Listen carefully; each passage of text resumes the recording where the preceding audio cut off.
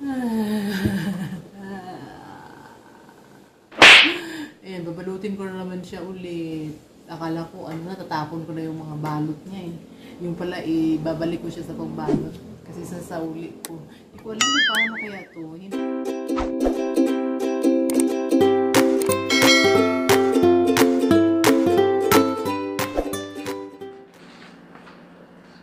Hi guys! Welcome back to my channel. Ayan. So, mag-isa lang ako ngayon guys dahil wala si Minami. So, ako lang ngayon mag-isa. Ang gagawin ko ngayon guys ay mag-unboxing ako ng 2-in-1 barbecue grill with HOTPOT. Ayan guys. So, umorder ako sa Lazada guys kasi bala ko kasi na mag-samgyup ba? Mag-samgyup dito sa bahay. Ayan guys. So, ito na yung natanggap ko sa Lazada. Ayan. Laki. Sobrang laki pala guys. Actually, inisprehan ko na to siya guys. Pagkatanggap ko, inisprehan ko siya kaagad ng alcohol. Ayan. Tapos pinunasan ko na siya. Tapos isprehan ulit natin para sure. Sigurado tayo guys.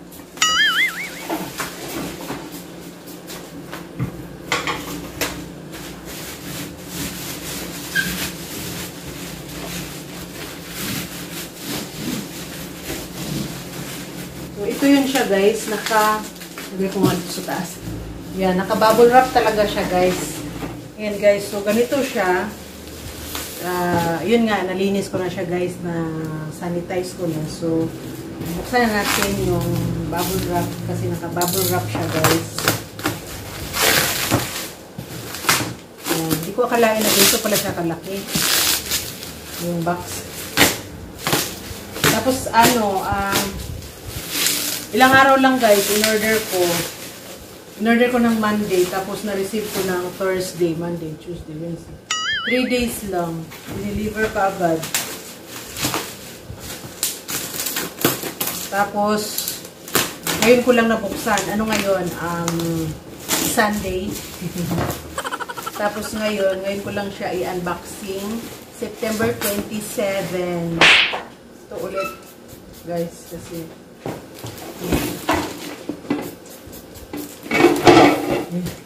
tunog-tunog.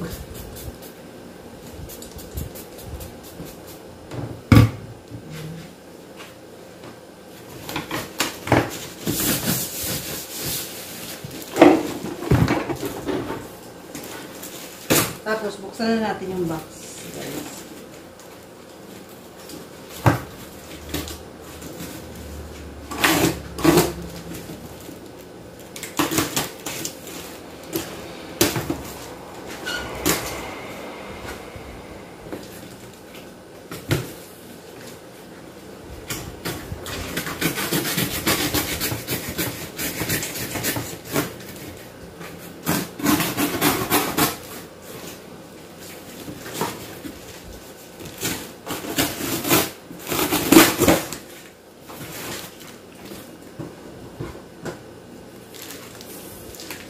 Ayan guys, ang laki. Ala, laki pala. Ayan guys. Wow.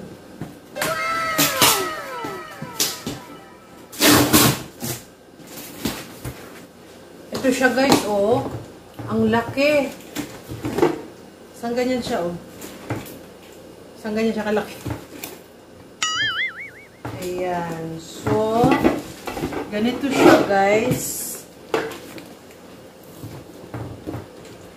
Rinse and roast integrated square pot. Square pot? Bakit bilog? Square pot. Tapos, Chinese na siya. Hindi ko na mabasa. Yan. So, wala akong maintindihan kung ito lang yung rinse and... At meron siya sa gilid, guys. Ano ba ito? Hala.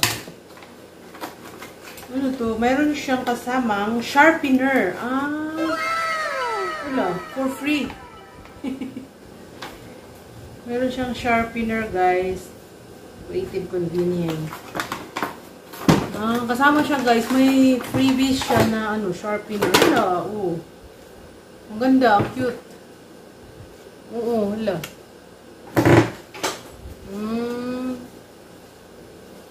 Ang ganda guys, libre lang. And then, buksan na natin yung box. Ano ba ito?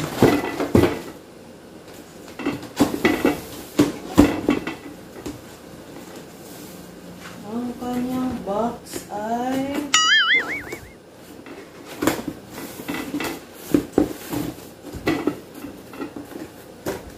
guys, ganyan siya.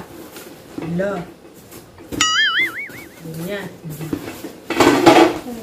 Maingay. Maingay siya guys. Ayun, basta libre nga siya ng sharpener. Tapos, ganito siya sa loob. Oh no. Ay! Lord. Ayan. Kaya pala malaki siya guys. Kasi, ayun.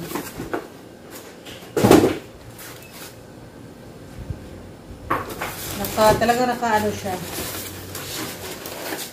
Ayan. Bawat dulo. Ay. Ayan. So, ganito siya guys. Una, itong takip ng hotpot. Pang hotpot. Tapos, nakarap din siya dito guys. Ay, ito. Ala, basag-basag lagi siya.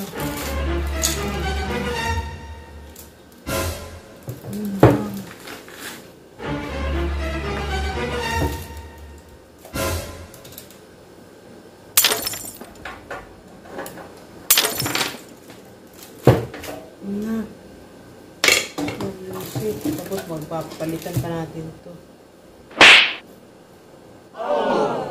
So, yun lang guys. Akala ko okay siya. Ganito siya.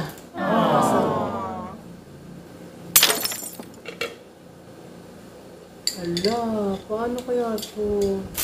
Basag yung ano dito. Bakit siya basag? Ay, ginawa ko. Hindi papalitan pa natin ito.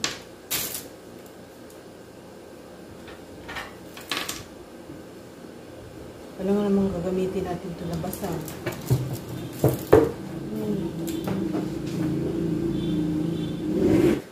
So, ayan guys.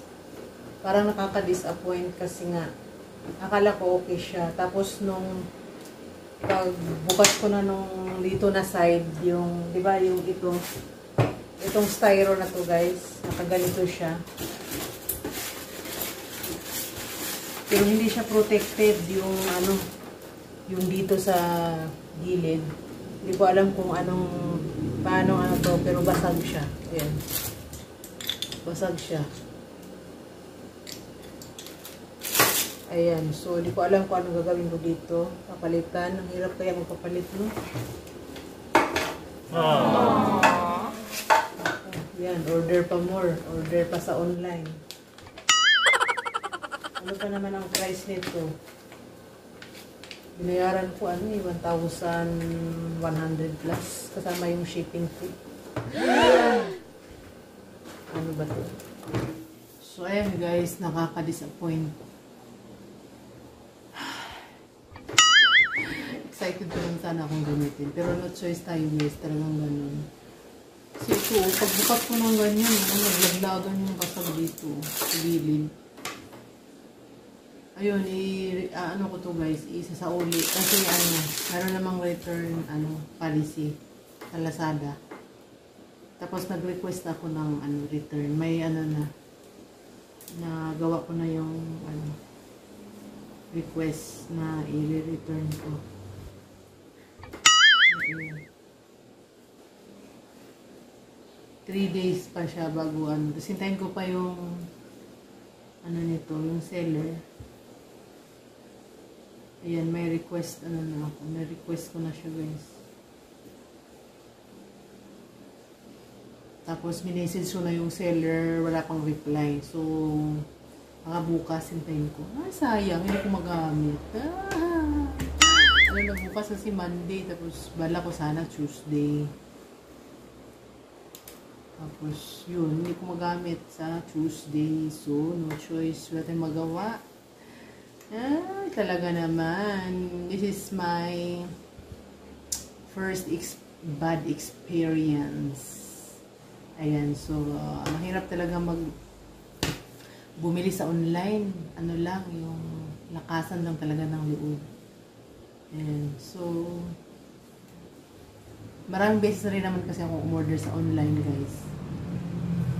Ngayon lang ako naka-experience ng ganito. Ito pa talaga na excited na sana akong gamitin ba.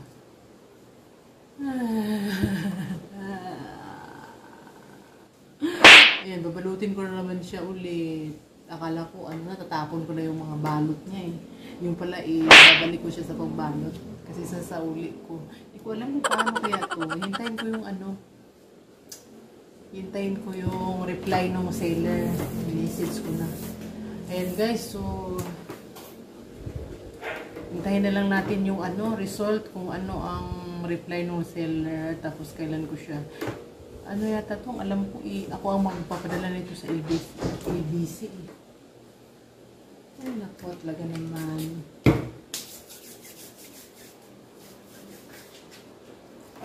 Yan guys, hintayin natin yung reply ng seller. Hi guys, good morning.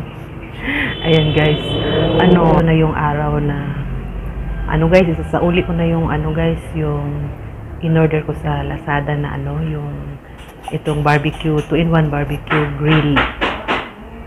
Barbecue grill with hotpot. Ayan guys. So, nakabihis na ako guys. Ayan, papunta na ako. Anong oras na? Alas 9 ng umaga. Today is Tuesday guys. So, dapat magmumukbang kami, sasagyupsal sa bahay dahil nga itong in-order ko. Dahil ngayon ay Tuesday, day off namin. So, dahil nga nasira yung na-order ko or may damage, ang mangyayari ngayong araw ay magsasauli. Ayan, lesson learned, guys. Lesson learned.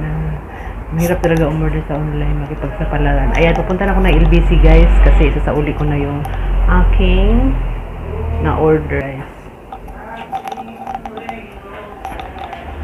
Ayan, binalot ko siya ulit. After ko siyang i-unboxing guys, binalot ko siya ulit.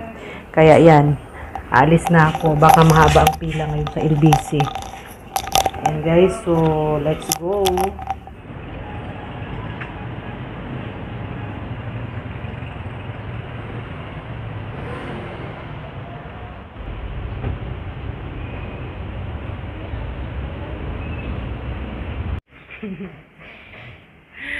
Ayan, hi guys, nandito na ako sa bahay guys, nakauwi na ako. So, naisauli ko na yung item. Medyo may kunting pila doon, pero sandali lang, siguro mga 30 minutes lang ako doon guys. So, nakauwi na ako sa bahay guys. Tapos, maayos naman yung yung pagsauli. Madali lang pala, basta may tracking number ka, pipila up ka lang doon. Tapos, yun, tatanungin ka lang kung anong sira doon, bakit isa sa uli. Pipila-upan mo lang yung form doon, lalagay mo lang yung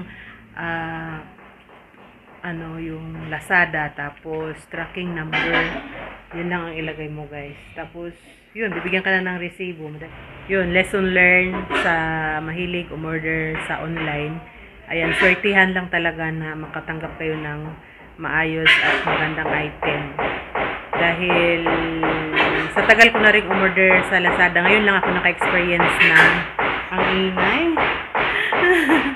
Ngayon lang ako naka-experience ng damage. At ngayon lang ako naka-experience ng return, sinasauli yung item. Kasi hindi ko talaga siya magagamit guys. Kasi siya grill, barbecue grill siya. So hindi ko siya magagamit. Pag ganyan, kailangan mo uli. So nasasayang yung oras mo. Sayang yung oras mo sa ganyan-ganyan. Imbis na okay na, gagamitin mo na, yun, i-repack mo pa siya ulit, tapos dadalhin mo pa doon. Sa bagay, libre naman yung guys. Wala naman siyang bayad yung pagsasauli. Ayan guys, so sayang talaga na hindi ko siya magamit.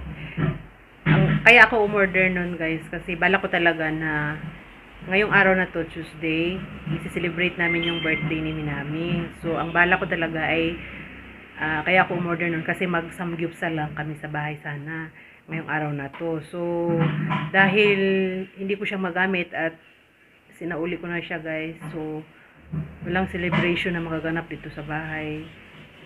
Lalabas na lang kami ni Minami guys. Doon, kakain na lang kami sa labas. Ayan. So, ngayong araw na ito, isa-celebrate natin ang kaarawan ni Minami-san. Samahan nyo kami mamaya. See ya!